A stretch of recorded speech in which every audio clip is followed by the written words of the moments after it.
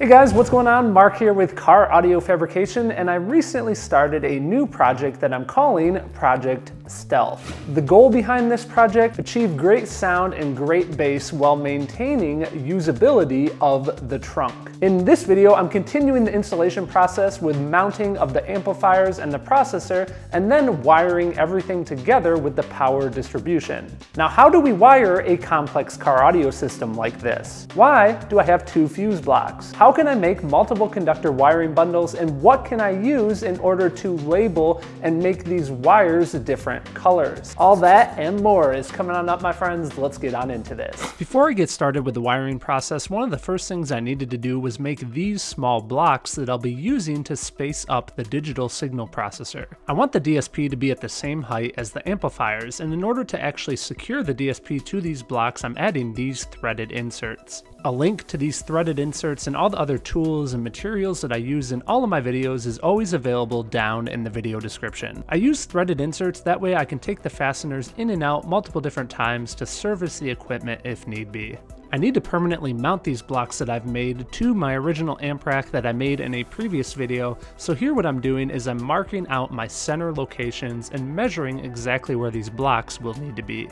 To attach these blocks to the amplifier rack, I'm using some of Mobile Solutions CA glue. This adhesive is incredibly strong, but just to be sure, I'm going to remove the DSP and I'll flip the whole amplifier rack assembly over, and I'm also going to add some mechanical fasteners from the back side. Back on the top side again of the amplifier rack, I'm once again using these threaded inserts for all of the amplifier mounting locations. With the amps and processor completely mounted, our setup looks a little bit like this, and because of those added steps, everything is now at the exact same level. Now I can actually start the wiring process, and I want to wire as much as possible before I put these amplifiers and processor back into the vehicle. Here I am connecting the remote turn-on leads. Now the DM810 digital signal processor actually has a remote out that will tell the amplifiers to turn on, so I'm connecting that remote out to each of the amplifiers. In the meantime, I will also connect the RCA line level outputs. Now I have 6 going from the DM810 over to the LC-6.1200 because it's a 6-channel amp,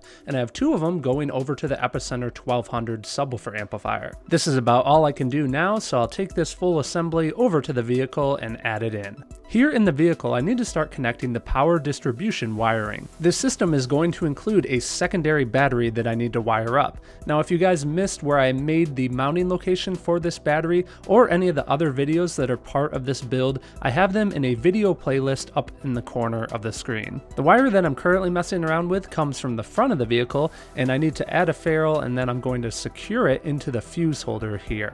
On the other end of the fuse holder, I'm mounting this wire that goes to the secondary battery. Now, I've intentionally not mounted down the fuse holder yet because I wanted to get a feel for how the wiring was going to run within the vehicle, but now that I know, I can secure that down to this board as well. Hertz is here to give his seal of approval, so now we can move on to connecting all of these power wires. For each of these wires, I'm going to start with getting an idea for how long the wire needs to be, and then I cut it. Because I'm using the same wire for both positive and negative wires, I'm using this product called TechFlex in order to identify each of the wires. To use the TechFlex, I start with applying it over one of my cut to length wires. Once I know how long I need to cut the TechFlex, I cut it using a heat knife. Now I'm using a specialized heat knife here, but you could also take a razor blade and heat it up with something like a torch or a lighter and then cut through, but you definitely want to use something hot so that it keeps the ends of the TechFlex from fraying. Next, I'm going to apply a wire ferrule to the end of the wire, then apply heat shrink, and then heat shrink it down. Now, if you're wondering why I'm using wiring ferrules, you can check out a previous video that I made. Link to that along with all the other videos that I'm mentioning in this video up in the corner of the screen. Once my positive power wire is done, it looks a little bit something like this, and it's ready to go back into the vehicle. And for a quick side note, for the negative ground wires, I'll just be using a solid black TechFlex.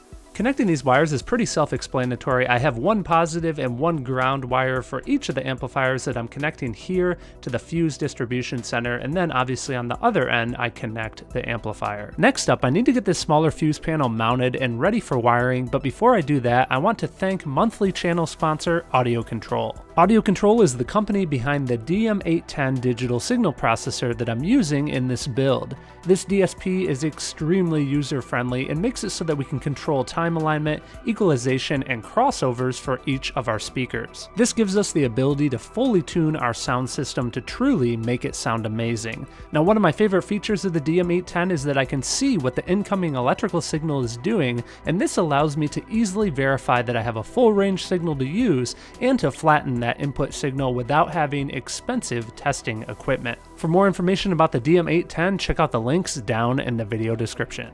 I can now get back to mounting this secondary fuse panel, and then I'm going to connect both a positive and ground wire to that panel. That secondary fuse panel actually has two different banks of positive leads. One will be a constant positive lead, and the other bank will be for switched positive.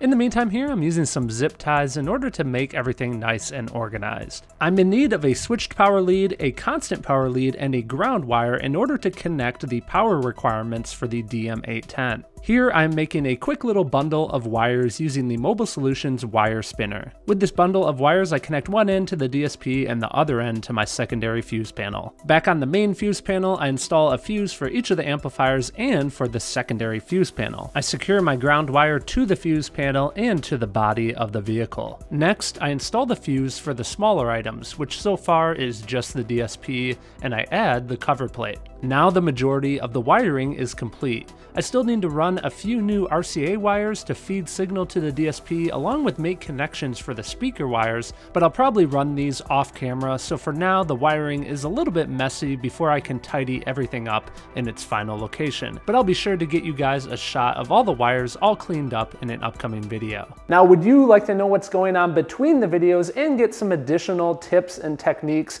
If so, I would encourage you guys to check me out on Instagram. My account is @CarAudioFab. I'm currently at about 59.7 thousand. I'd like to get to 60,000. If you guys could help me out with that, I'd really appreciate it. Once again, a special thanks to Audio Control for the DM810 digital signal processor. You guys can find out more information about that down in the video description. As always, a special thanks to John, Brian, John, Ali, Nick, Bo, Wheels, Steve, Jerry, Emmanuel, and the rest of the Patreon membership team. A big thanks to all those guys for joining and helping with the making of these videos. If you want to find out more details to that, you can check that out down below as well. Other videos here on screen. As always, my friends, thank you for watching.